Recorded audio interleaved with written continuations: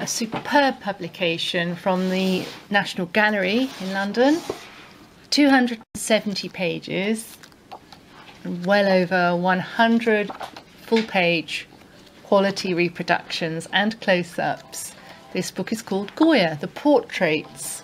Francisco Goya worked his way through Madrid's elite court circles, and his big break came in the summer of 1783 when he was commissioned to paint the Spanish king's younger brother, the Infante Don Luis.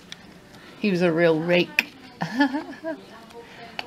Maria Teresa is much more delicately captured, and throughout the years of his court commissions, Goya also painted self-portraits, much like Rembrandt did.